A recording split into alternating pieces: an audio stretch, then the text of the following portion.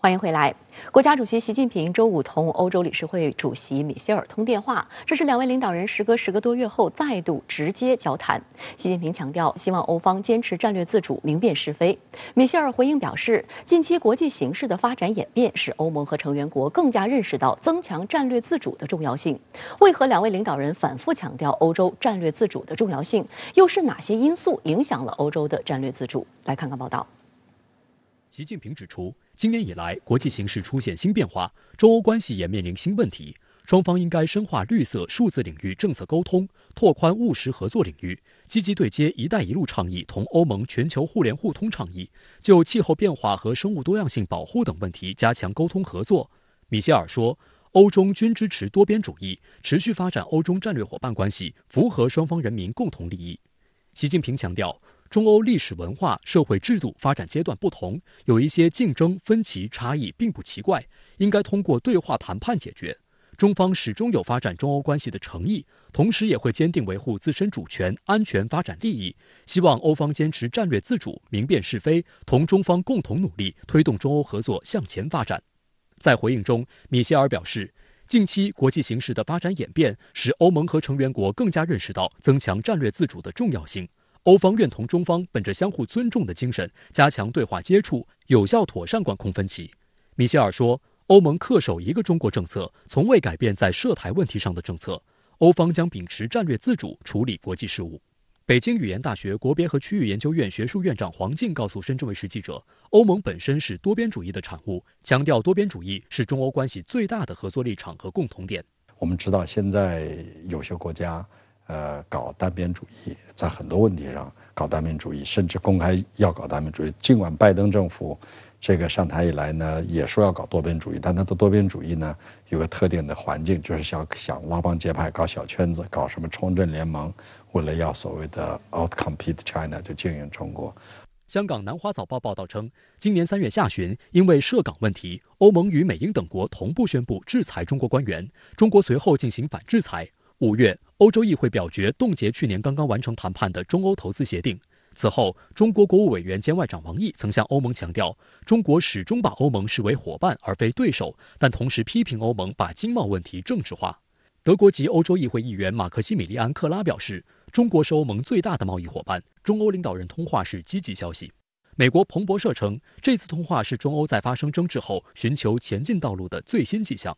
黄静表示，中欧搞多边主义有3大背景：一是世界经济一体化是不可逆的世界潮流，而多边主义是推动经济一体化的动力，也是经济一体化的结果；第二，只有搞多边主义，才能真正为人类福祉做出共同努力；最后也是最重要的一点，只有通过推动多边主义，才能在发展过程中谋求合作，在合作过程中妥善管控分歧。不管怎么样，在今天的这个世界上，多边主义确确实实是一个健康的、正确的发展方向。那么，习近平主席在跟欧盟谈话的时候呢，强调多边主义这一点，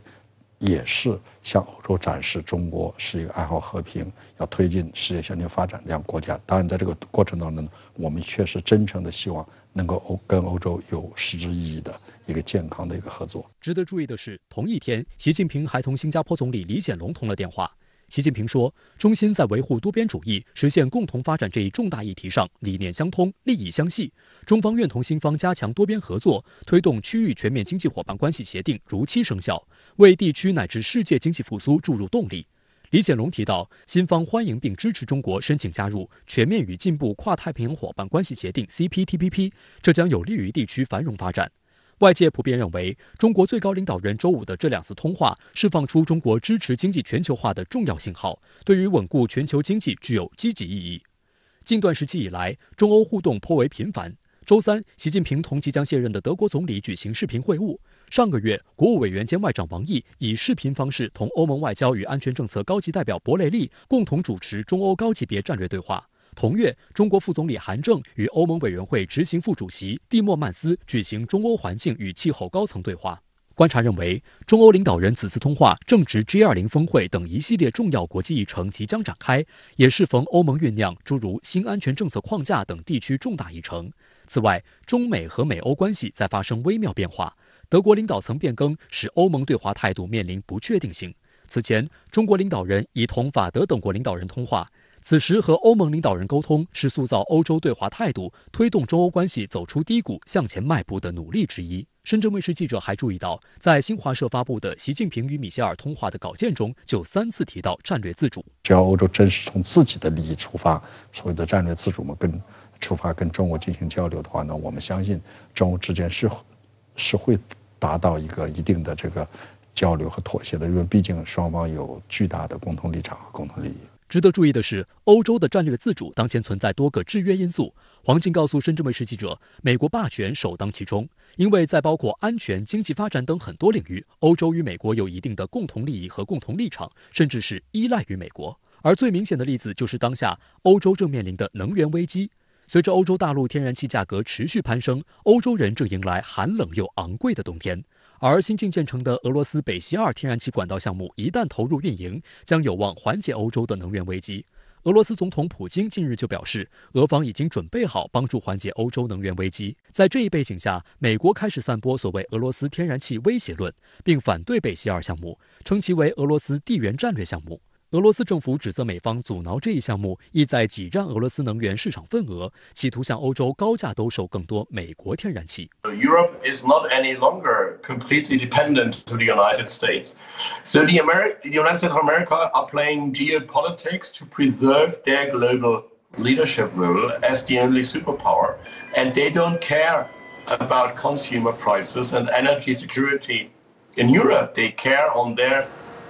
global power. 黄静认为，欧洲当前面临的最大问题是政治和决策碎片化，这需要欧洲自己解决。而在对华问题上，不可否认，中欧历史文化、社会制度发展阶段不同，有一些竞争、分歧、差异，并不奇怪，应该通过对话谈判解决。但欧洲的一些强硬派借机捞取政治利益，被傲慢与偏见所蒙蔽，认为中国是可以压得垮的，误认为对中国强硬才符合欧洲利益。不过，从长远来看，欧洲没有理由要把中国变成它的对立面。就欧洲是它经济越发达，它对外的依赖性就越强，要斩断这个依赖性是违反欧洲的利益。那么最后也是最关键的一点，就是说，随着这个世界局势向由一极独霸向多极这个格局的发展呢，欧洲越来越要向着战略自主这方面发展。欧洲战略自主是对自身有好处的，尤其在目前的位置上，有些国家要求欧洲牺牲自己的利益来符合他们的利益，这一点呢是不符合欧洲利益的。相关话题来连线特约评论员刘和平。刘先生您好。近期中欧高层互动频繁，中方希望欧方坚持战略自主，但与此同时，欧洲能源供应短缺现象似乎有愈演愈烈的趋势。那您觉得这背后的原因是什么呢？会影响欧洲的战略自主吗？我认为欧洲的这一波能源供应短缺现象主要有3大因素在推动。其次，不光是欧洲的能源价格在飙升，比如天然气价格近年来最高已经升了接近5倍，而且全球的主要大宗商品价格都出现了暴涨。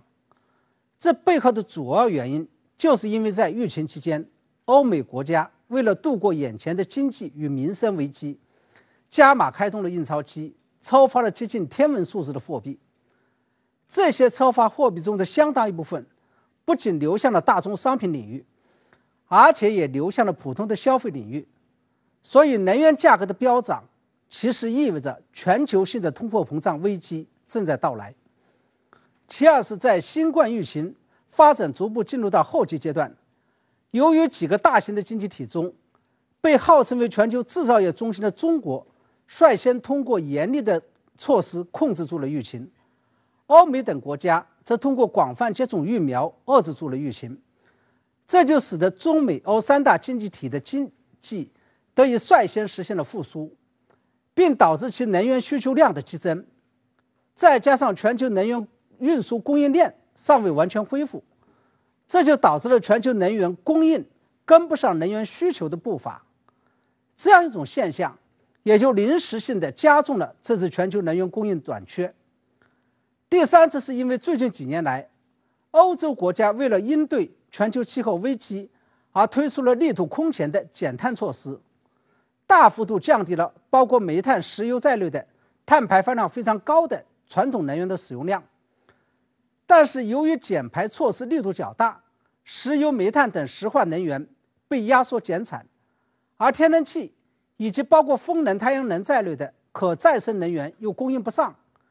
填补不了传统能源退出之后留下的巨大缺口。这种现象也就提醒了各大经济体，能源结构转型不是一个一蹴而就的过程。假如这3大问题导致的能源供应短缺现象得不到及时有效的解决，那眼下的能源供应短缺现象就极有可能会演变成一场风暴，导致一场不亚于上世纪70年代石油危机的全球能源危机，并进而冲击到新冠疫情影响下大病尚未痊愈的全球经济。我们看到呢，在供应短缺导致欧洲能源价格飙升之后，俄罗斯与欧盟之间也爆发了新一轮的口水战。一些欧盟国家指责俄罗斯总统普京趁火打劫，对欧洲大打能源牌。您对此又是如何看？我注意到俄罗斯总统普京否定了这样一种说法，表示俄罗斯自始至终都是严格按照合同的约定，定期定量向欧洲提供天然气的。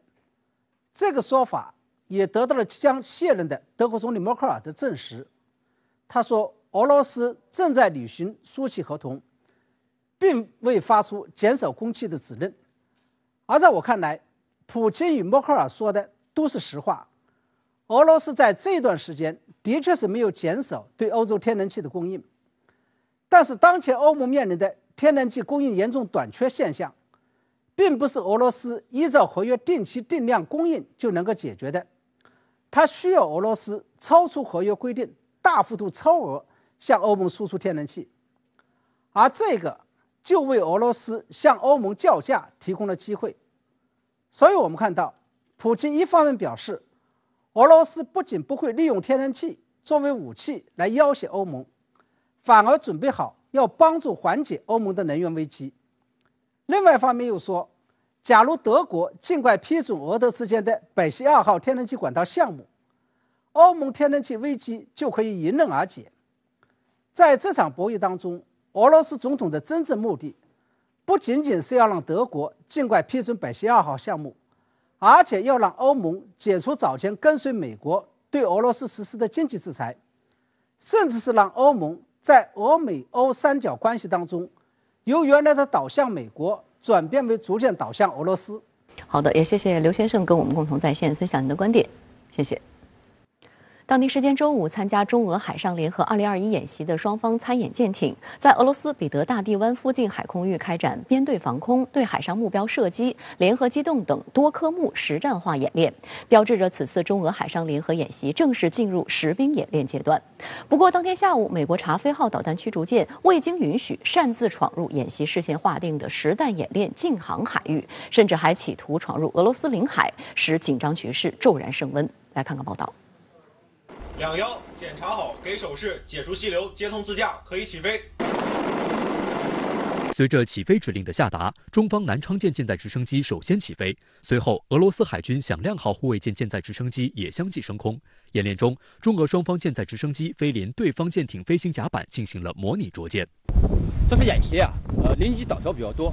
空中处置能力对我们提出了更高的要求。这次起降条件今天比较复杂，风比较大。双方的飞行方式也不一样，需要我们记住全面掌握空中动态。直升机科目演练结束后，俄罗斯海军潘杰列耶夫海军上将号大型反潜舰、响亮号、阿尔达尔旗坚扎波夫号护卫舰等和中方参演舰艇南昌舰、昆明舰、滨州舰、柳州舰以及东平湖舰组成单纵队进行机动，开始对海上目标进行射击科目演练。占据射击正位后，南昌舰主炮官兵迅速反应，根据指令精准操作、试射及精准命中靶标。今天完成的舰炮对海上目标射击演练，应该说是一个比较传统的演练项目，但是它能很好的训练舰艇机动站位的能力，以及舰艇探测设备对海上活动目标的跟踪、录取，以及舰艇人员协同配合、操作武器装备和战术意识。应该说，今天的射击，中方舰艇都按计划，非常圆满的完成了对海上目标的射击。特别是101舰作为055首舰，首次参加中俄联合海上的演练，今天的表现可以说是非常漂亮的，射击精度非常高，命中精度非常高，非常完美的展现了055舰的装备性能和人员的训练水平。中俄联合军演的间隙发生了一个令人意外的小插曲。根据俄国防部消息，当天下午5时左右，在日本海域停留数日的美国海军驱逐舰查菲号接近俄领海，并试图跨越国界线。在附近巡逻的俄海军特里布茨海军上将号驱逐舰立即通过国际通讯频道警告美舰停止行动，它正处于中俄军演火炮射击禁航水域内。让人诧异的是，收到警告后，查菲号驱逐舰不但没有尽快驶离禁航海域，反而从直升机甲板升起准备起飞的彩旗，企图侵犯俄在彼得大帝湾的海上国境线。关键时刻，特里布茨海军上将号反潜舰展现出将入侵者驱逐出俄领海的决心。看到俄方强硬姿态后，查菲号于下午5时50分折返驶离，最近时其距俄舰不到60米。俄罗斯卫星网发布视频，完整记录了全过程。当晚，俄罗斯国防部召见美驻俄大使馆武官。俄方表示，美海军查菲号驱逐舰船员的行为极不专业，严重违反了1972年国际海上避碰规则公约和1972年美苏达成的关于防止公海及其上空意外事件的协定。路透社称，美方尚未对驱离事件作出回应。很明显，它是一种霸权行为，是强盗逻辑。这艘军舰所进入的海域是中俄联合军演的禁航区，特别是火炮试射区。那么在这种情况下，美国为了搜集情报，无视国际准则，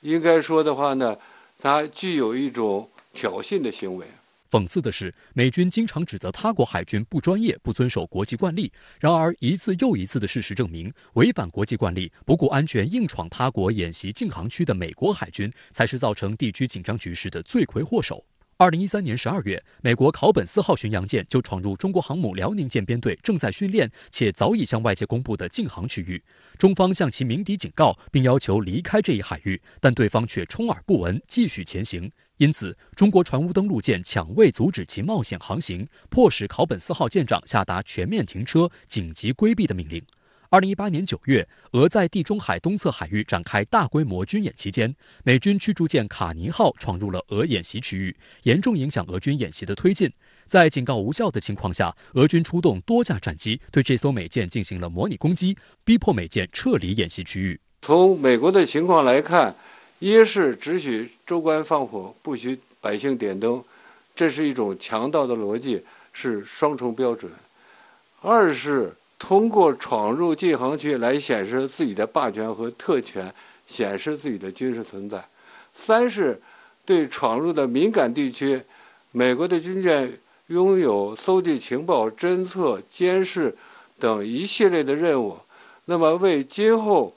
保持的话呢，在这些问题上的这个技术优势、情报优势，为今后发生冲突进一步做准备。中俄海上联演受到各方关注。俄科学院安全问题研究中心专家康斯坦丁·布洛辛说，西方对俄中采取的种种敌视行动，将加强两国确保亚太地区安全的努力。当前国际形势下，俄中别无选择。俄人民友谊大学战略研究和预测研究所副所长基尼塔·达纽克说，此次军演不仅有助于俄中在海上采取同步行动，还向西方发出了一个信号：亚太地区日益成为政治和地缘对抗中心，俄中对此保持高度警惕。在西方对俄中发表极端攻击性言论并采取不友好行动的背景下，举行这次演习是正确的一步。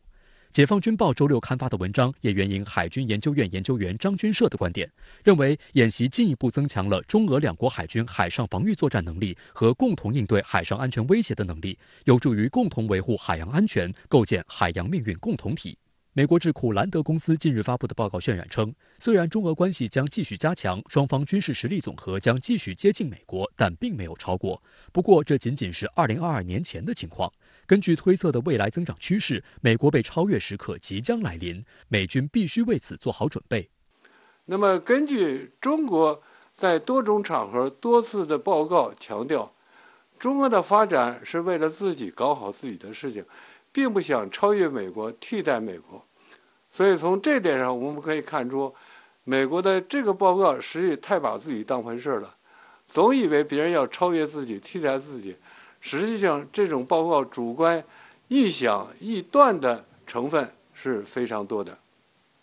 本周美日澳印参与的马拉巴尔2021第2阶段演习在印度洋北部的孟加拉湾举行，派出了包括美海军的卡尔文森号航母等10艘军舰参演。日媒称，演习意在制衡中国的海洋活动。美国海军作战部长同期访问印度，将印度形容为最亲密的战略伙伴之一，并称美印关系是印太战略核心。马拉巴尔演习期间，还有10余名印海军高官登上美国航母，这释放出怎样的信号？来看看报道。马拉巴尔第2阶段演习，美国派出了卡尔文森号核动力航母、上普兰湖号导弹巡洋舰和斯托克戴尔号导弹驱逐舰；日本派出了加贺号准航母和村宇号驱逐舰；印度派出了兰维贾1号驱逐舰、萨特普拉号护卫舰、P8I 远程海上巡逻机和1艘潜艇。澳大利亚派出了巴拉纳特号护卫舰和天狼星号油弹补给舰，是历届马拉巴尔中规模较大的一次。美国海军新闻网站报道称，演习内容包括水面和空中实弹射击、联合反潜、舰载直升机跨甲板护降和海上补给等，目的是加强4国在印太地区的综合海上行动。日本共同社则炒作，演习意在制衡中国的海洋活动。那第2阶段，我们注意到主要还是集中于这种海上作战能力的一个提升。美国方面，我们注意到，其实军方呢全程没有来提中国的名字，但是他们对于这种媒体的这种对于中国的这种遏制的这种战略炒作，那么确实是非常的乐见其成。美国海军卡尔文森号航母此次搭载 F-35C 隐身战机参演，也备受关注。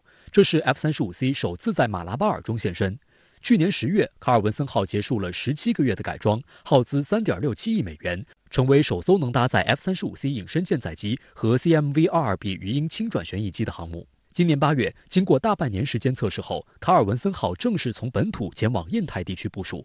在马拉巴尔演习期间，美国海军还邀请了12名印度海军高级官员登上卡尔文森号航母，包括印度海军参谋长卡拉姆比尔辛格和印度东部海军司令部总司令辛格。从视频画面可以看到，印度海军高级官员参观了卡尔文森号的甲板和机库，不仅近距离看了 F-35C 和 F-A-18EF 舰载机，还近距离观摩了 F-A-18EF 起降。不难看出，美国此举除了向印度展示战力以外，更大的目的是在推销 F-A-18EF。早在几年前，印度海军表示有意购买57架舰载战斗机，提供给印度超日王号航母和正在建造的国产航空母舰。而美国已多次提出可以提供 F-A-18EF， 以满足其航空母舰对舰载机的需求。卡尔文森航母来之后，它的一个主要的这2个月的主要任务就是要四处高调的炫耀自己的这种存在感，包括这次把这个印度军方的高级将领那么带上这个登舰，那其实也是一种这个宣传上的这个常规话术，也是为了来炫耀这种美印的战略同盟关系。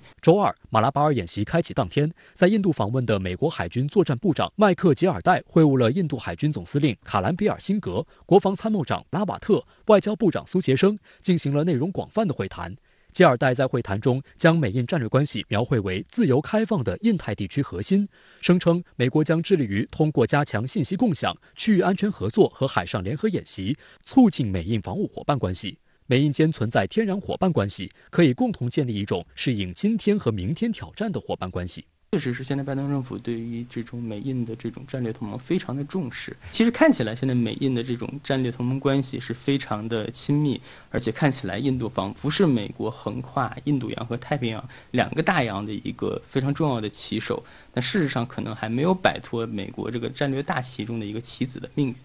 美国海军学会新闻周3报道，吉尔代还在由印度主办的一次媒体电话会议上回答了美国计划如何应对和克服中国日益增长的军事能力的问题，表示应对中国要靠伙伴盟友。马拉巴尔未来可能扩大规模，会有更多志同道合的国家参与进来，是否扩大军演规模将由4方安全对话成员国决定。有分析认为，美国此举是试图以较小成本推动印太战略，维护该地区海上霸权，遏制中国等对手崛起的最新布局。今年以来，在美国软硬兼施下，英国等一些欧洲国家已纷纷派遣军舰深入印太，以不同形式参与了所谓自由航行行动。扩容版马拉巴尔就意在将这些客串行为制度化、常态化，营造一种人多势众的威势。美国能否把这个盟友机制落实到位，其实很大的问题。比方说，在北约，我们就注意到，美国就面临着这种盟友内部的利益协调问题。现在的印太，那么日本、印度还有澳大利亚，他们各方呢基本上是各怀鬼胎，各有各自的这种利益算盘。那么甚至有的利益其实是相互的有冲突的这种情况存在。所以美国如何来协调，这是一个很大的问题。继续关注台海局势。一段时间以来，岛内民进党当局勾连外部势力，挟洋自重，为其谋独挑衅张目，是造成当前台海形势复杂严峻的根源。周六，岛内媒体最新炒作，美国与台方在讨论提前对台交付 F-16V 战机的可能性。美国与台当局在台海的军事勾连，为何说没有未来？甘当美方棋子，台防务部门负责人声称没有必要起战，是何用意？来看看报道。据台媒报道，根据广播及航迹记录，解放军军机周六清晨5时01分进入台所谓防空识别区，高度3000米，台空军在空警戒并广播驱离。台媒声称，这是解放军军机本月累计第7天在台湾岛附近空域活动。根据台防务部门公布的信息，今年以来，解放军军机累计进入台防空识别区172天，664架次，本月已公布153架次。国台办发言人马晓光周三就表示，民进党当局和台独势力误判形势，勾连外部势力，不断进行谋独挑衅，是造成当前台海形势紧张动荡的根源。解放军演训活动针对的是台独分裂活动和外部势力干涉。值得注意的是，美国有线电视新闻网周五引述美国情报官员的说法，在解放军军机最近一次绕岛巡航前，美国与台当局官员就在讨论提前向台湾交付 F-16V 战机的可能性。这一报道也在岛内引发高度关注。2019年8月，当时的美国特朗普政府就批准一项价值80亿美元的 F-16V 战机对台军售案。由于 F-16V 具有极强的攻击性和针对性，因此这一军售案被认为是继1992年美国授予台湾 F-16以来影响最大的一笔交易。CNN 在周五的报道中提到，美国已批准出售22架 F-16V 给台湾，通常交机可能会长达10年，但考虑到大陆的压力，民进党当局希望能加速实际交付时间。对于美台军售问题，国防部多次明确表示，台湾问题是中国内政，我们坚决反对任何国家对台出售武器及与台发展任何形式的军事联系。这种战斗机在美国应该说呢是性能比较先进的它是攻防兼备的按照817公报，美国应该呢逐年的减少，直到最后停止售台武器。而且在武器装备的性能方面不能超越当时的水平。那现在美国就大大的基本上就是把817公报当一张废纸了。下一步我看它售台武器会继续进行，而且这个数量会弄不好还会增加，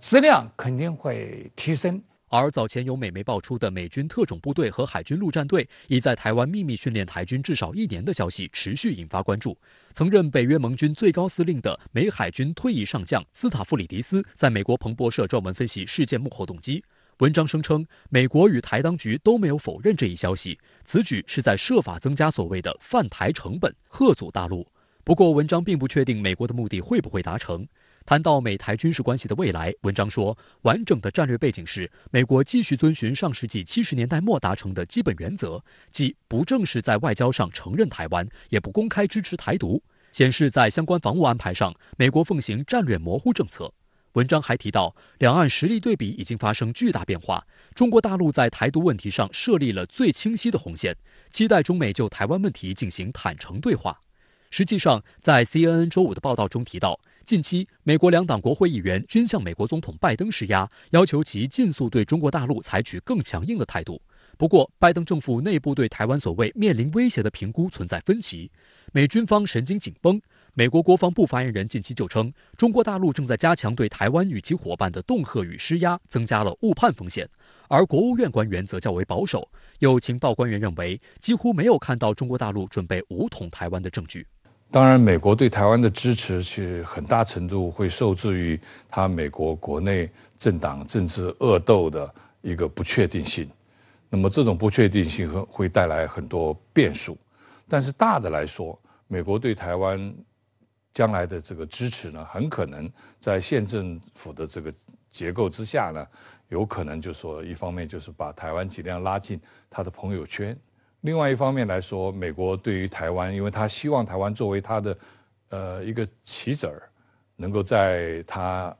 拘束中国、压制中国发展的这个过程中发挥一定的力量，所以他也会在这个武器销售啦，那么甚至于经济活动方面给台湾一些便利。这个棋子儿呢，要能够有实力干扰中国的发展。另外，美国国防部发言人还称，其长期遵循一中政策，但这和中国大陆的一中原则不同，将继续协助台湾维持足够的防卫能力。对此，国防部发言人谭克飞周五晚就此答记者问，敦促美方切实恪守一个中国原则和中美3个联合公报规定，立即纠正错误，停止任何形式的美台官方往来和军事联系，慎重妥善处理台湾问题，停止为台独分裂势力撑腰打气，以实际行动维护中美两国两军关系和台海和平稳定。周三，中国驻美国大使秦刚在谈及中美关系时就特别强调，拜登总统在近期中美元首通话时明确表示，美方从无意改变一个中国政策，对美方我们听其言观其行。国台办原副主任、全国台湾研究会副会长王在熙对深圳卫视表示，实际上美国历届总统都有宣誓，表示将遵守一个中国的政策，但历届政府都没有很好的守住一个中国的原则，美国的心思就是要虚化一个中国。他讲一个中国政策这个没有变，实际上美国政府多年来在台湾问题上的所作所为，已经使得中美建交的3个公报出现一个空心化的趋势。他一方面讲奉行一个中国政策，一方面讲美国呢在美台断交以后将继续履行对台湾协防台湾的义务。这个本身呢就是矛盾的，公开的就是违背一个中国原则的，所以为此我们外交部也多次进行交涉，提出抗议，但是美国直到现在为止还是没有很好的实行。我们也希望美国从中美两国根本利益出发，从中美关系发展的全局出发，应该认真的履行了自己的承诺。真正的遵守一个中国的政策。台海局势升温之际，台防务部门负责人邱国正多次出面回答相关议题。继上周表示，当前台海局势是40年来最严峻。周四，他又在台立法机构答询时称，大陆现在缺的是所谓师出有名。如果台湾方面有动作，大陆就有出师的借口，因此台湾方面没有必要起战。邱国正还叫嚣，台湾方面绝不挑起战争，但台军并非塑料摆着不动。国防部发言人谭克飞周五就表示，中国人民解放军将保持全时待战、随时能战的高度戒备状态，坚决挫败一切外部势力干涉和台独分裂行径，坚决捍卫国家主权和领土完整。邱国正这个讲话，说明呢，他现在已经看到这个形势，他已经发慌了，他已经紧张了，所以呢，才在那个地方我认为是没有逻辑的、混乱的一种论述。台湾如果真的发生台独分裂的重大事件，那么中国政府迫不得已动用武力去捍卫国家主权领土的完整，这个是反分裂国家法明文规定的，更谈不上什么失去有没有名的问题。你要避免台海的战争，关键是要停止台独分裂的活动。另外，台湾地区前领导人马英九周五在出席参会时谈到，台湾的经济70%靠出口，而出口的话，大陆又是大宗。说到这儿，马英九开始向来宾诉苦。他说，蔡英文任内，大陆占到台湾出口总额43%都没有人骂他；反观自己任内，没超过40%，却遭一大堆人骂。马英九要求各位还他一个公道。马英九此番言论强调了大陆的经济实力以及台湾经济民生对大陆的依赖。舆论联想到，周三俄罗斯总统普京在出席俄罗斯能源周主题论坛全会时，在现场接受美媒 CNBC 采访时，被问及有关中国大陆对台湾使用武力的可能性问题时，普京表示：“我认为中国不需要动武，中国是强大的经济体，以购买力评价为衡量基准，目前中国已超越美国，成为世界第一。中国通过增加这种经济潜力，有能力实现其国家统一目标。我没有看到任何军事威胁。”台湾问题最后怎么解决？我们努力争取用和平的方式实现统一，但是呢，这个能不能实现和平统一不完全取决于我们一方。如果台独分裂势力闹事，那么这样就会迫使我们最后别无选择，不得不采取用非和平的方式去解决这个问题。当然，我们会做到仁至义尽，尽量这个争取和平统一。相关话题来连线特约评论员张思南。张先生您好，中俄海上联合2021联合军事演习于本周4至周日进行。此次演习也是海上联合系列演习自2012年开始以来的第10次联演。那您觉得此次演习有什么样值得关注的地方？主持人好，海上联合系列演习是中俄双边框架内规模最大的海上演习。自2012年以来，中俄两国已经进行了9次联演，每一次演习都有一个特定的主题。而海上联合2021的主题则是维护海上战略通道安全，是一个前所未有的新命题。什么是海上战略通道安全？2019年，国防大学教授梁芳提出，美国全球领导地位的核心是制海权，而美国制海权的核心是对全球海上战略通道的控制。当前，美国在战略上威胁遏制中国的具象化之一，正是在中国周边地区的海上战略通道对中国进行挤压。例如我们所熟知的所谓第一岛链、马六甲海峡、台湾海峡、印度洋等等，这些地区要么有美国直接的军事存在，要么有着某种模模糊糊但足够恶心人的军事宣示。在美国智库的一系列文章中，我们经常能看到这么一句话，那就是美国声称全世界30%以上的能源进口和60%以上的国际贸易往来途经南海，所以南海一定不能控制在中国人手中。但是这些文章绝口不提，这其中的大头正是中国自身的能源进口和贸易往来。一方面，中国不仅要知道保卫自己的海外经贸利益，同时也要学会应对美国围绕海上战略通道所构建的国际战略，做到真正有效捍卫自身权益。另一方面，131年前的马汉也已经非常清楚地指出，制海权对于一个强国的崛起具有至关重要的意义。这对于中国的启示在于，我们不寻求如同美国那般建立国际霸权，但中国依然有必要，也必须着眼于获取与自身国际实力和地位相匹配的国际海权，从而在根本上对抗美国在全球海上战略通道安全上对于中国的威胁和遏制，进而争取一个更能代表发展中国家利益的国际政治经济新秩序。而这也许就是中俄之间第10次海上联合军演相较于此前9次的最大不同，同时也是最大的意义所在。那您觉得在微观层面上，此次中俄海上联合2021联合军事演习是否拥有某种具体的指向性？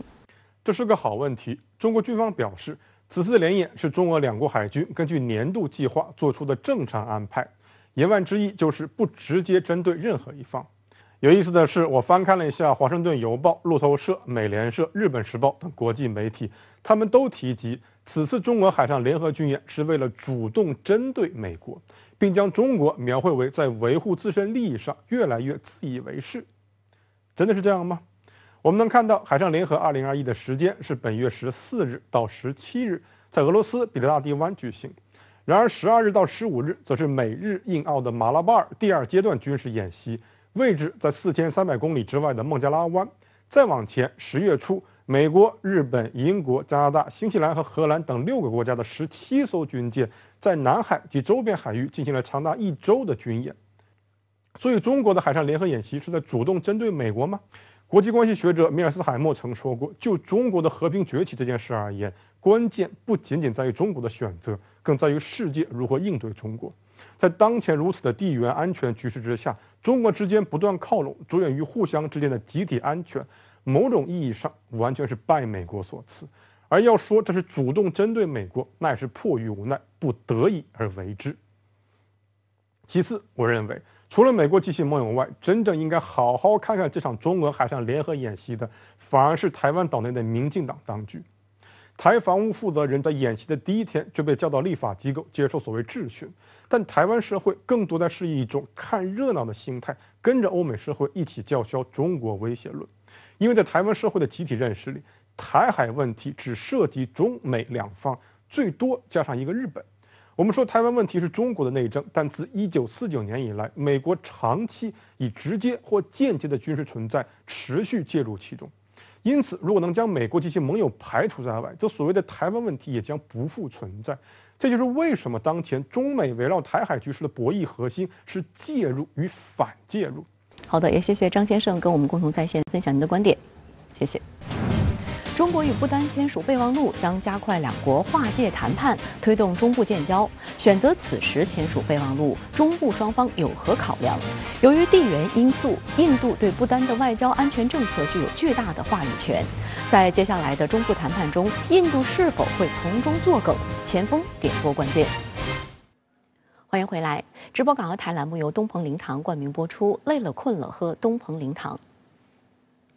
中国与不丹周4签署关于加快中部边界谈判3步走路线图的谅解备忘录，双方一致认为备忘录具有历史性意义，将有助于加快两国划界谈判，推动中部建交进程。选择此时签署备忘录，中部双方有何考量？消息一出，为何引发印度政客和学者的激烈反应？来看看报道。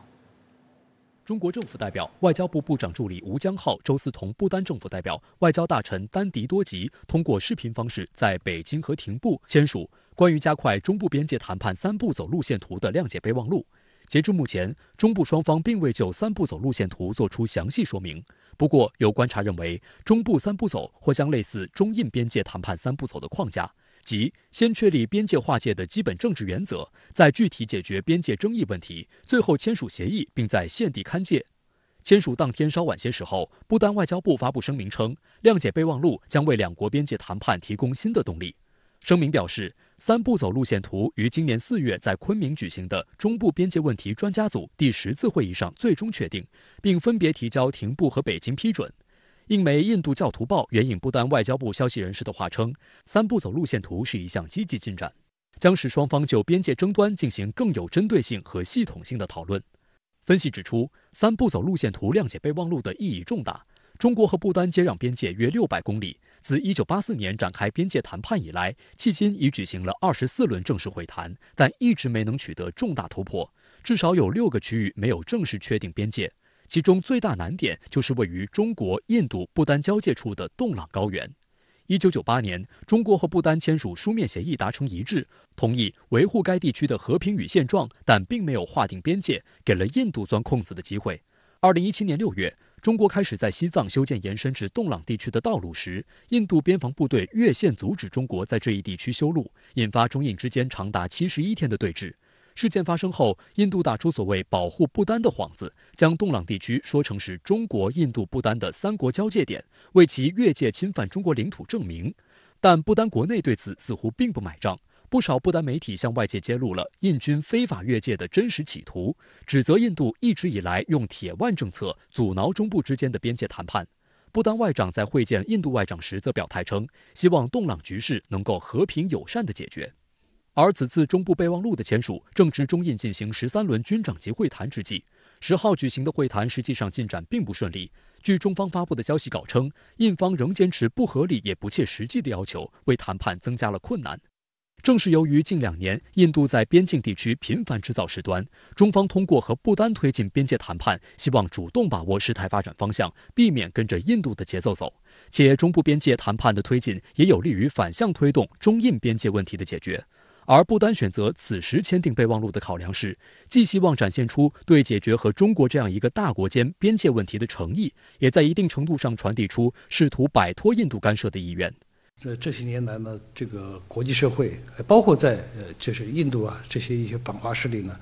纷纷的就指责中国呢外交政策呢咄咄逼人，甚至呢还所谓的侵略别国的领土。但是呢，我们看到中国跟不丹呢2个国家。这个可以说是体量相差巨大，天壤之别。不丹的全国人口现在它有80万人，如此小的国家，我们中国呢也是平等相待，而且呢，我们也是本着这个公平协商的这个原则解决这个中部边境问题。所以说呢，这放出的信号也是对这些反华势力的有利的一个回击。在中部签署备忘录，边界谈判取得重大进展后，印度外交部发言人阿林达姆·巴格奇周4回应称，我们注意到不丹和中国签署了谅解备忘录，不丹和中国自1984年以来一直在进行边界谈判，印度也同样一直在与中国进行边界谈判。巴格奇称，印度希望与中方在完全遵守双边协议的情况下，努力快速解决相关问题。值得一提的是，当被问及不丹是否让印度知晓与中国签署备忘录的消息时，巴格奇没有进行回应。巴格奇的表态被印媒形容为极为谨慎，但印度国大党前主席拉胡尔·甘地却将中部2国在边界问题上取得进展归结为印度的外交失败，印度作家查图尔维迪则在社交媒体上扬言，中国正在接管印度与不丹的特殊关系，正在积极包围印度。分析指出，舆论的激烈反应显示出印度长期对不丹实行全面控制的惯性思维。事实上，中国与不丹的边界谈判拖延多年、收效甚微的根本原因，也出在不丹背后的印度身上。印度曾要求由他来同中国谈判中部边界问题，为达到这个目标后，他对不丹与中国谈判的每一个细节都试图施加影响。专家提醒，中部目前签署的备忘录本身敏感性不高，因此印度政府选择低调回应。但中部如要达成实质性协议，则具有较高敏感度，需要警惕印度会在接下来中部谈判达到一个关键节点时，向不丹政府施压，阻止不丹落实中部两国已达成的方案，达到破坏谈判的目的。印度政府呢，就通过这样的表态吧，也是为了今后呢这个事态的发展呢，可能是留有一些余地，预备一些空间，先不把话呢说得非常直截了当，而且呢评估呢对自己的包括呢中印关系的。特别是中印边界问题的解决的这个影响，下一步发展呢，我们还得再继续观察。但是呢，根据印度呢这个长期以来跟不丹的这个特殊的关系呢，我们可以说，这个印度呢还是有呢很大的影响力，它的政策工具箱里头呢还是有很多来这个，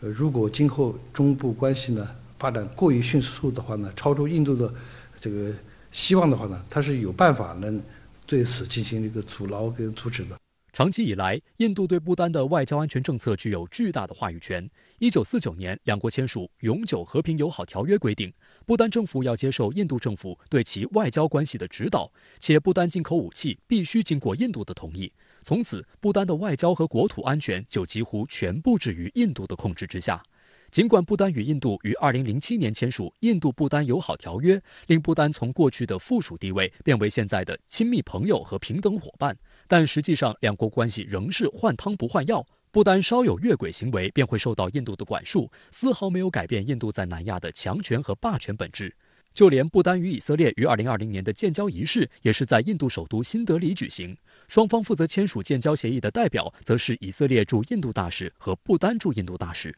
不丹的外交处处都有印度掌控的影子。